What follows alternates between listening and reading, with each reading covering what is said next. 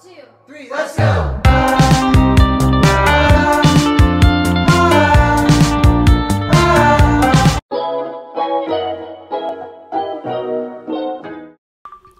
Hi everyone, welcome back, and today I'll be showing you guys a simple tutorial on how to make a static thumbnail step by step.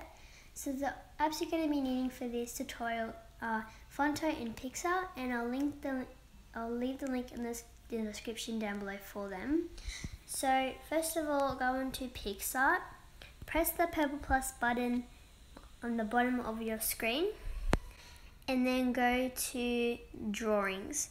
Now go to Pick Canvas and scroll all the way to the end, so you're like around here, but then it's going to say Custom.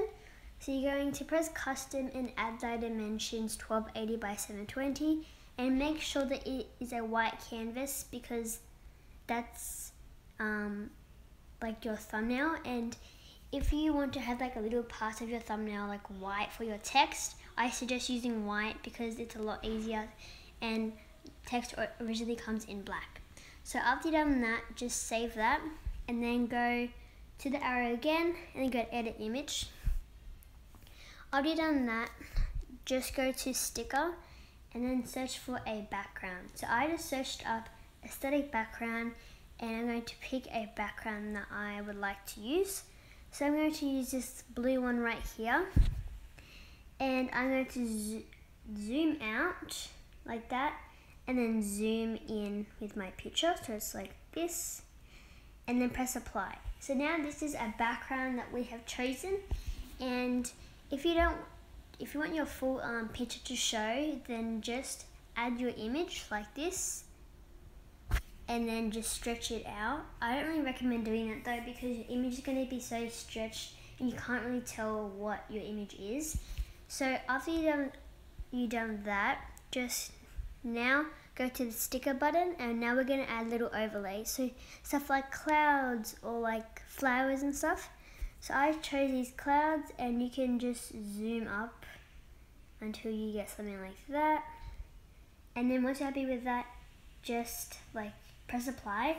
But since I am not too sure about my thumbnail yet, I'm going to just press anywhere on the screen besides apply, and now I can click on it and change things around.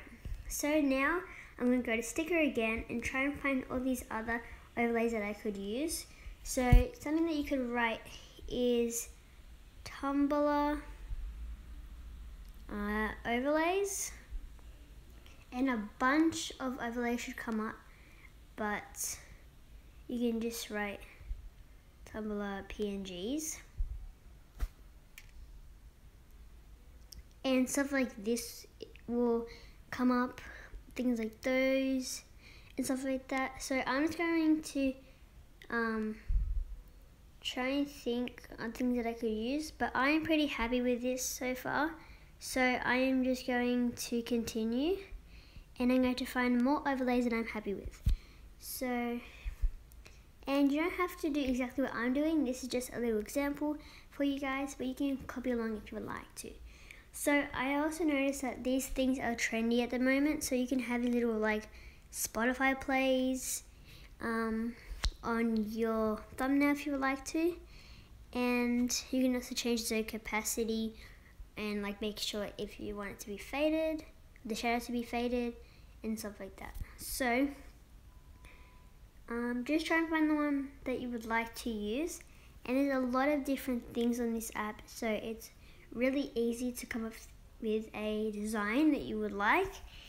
So just try and find one that you like, and then you will be good to go. So I also just searched up like glitter, maybe just like search up glitter, and you can get all these like really cool glitter patterns. You can just zoom in and then change the opacity so it's like down, but you can still see it. So once you have your thumbnail ready, just go to next and then save that. So just a heads up, I make all of my backgrounds on Canva, and then I airdrop it to my laptop so I can put all my text onto Thumbail. But I have recently tried out different things on Pixar, and the thumbnails really have an eye-catching trait to it, and it's like really outstanding if you compare it to a like pic collage edit. So I really recommend using Pixar. So after you have done your background on whatever app that you would like to use, head over to Fonto, press the camera button, and then go to photo albums. We're going to insert the photo that we just saved from Fonto.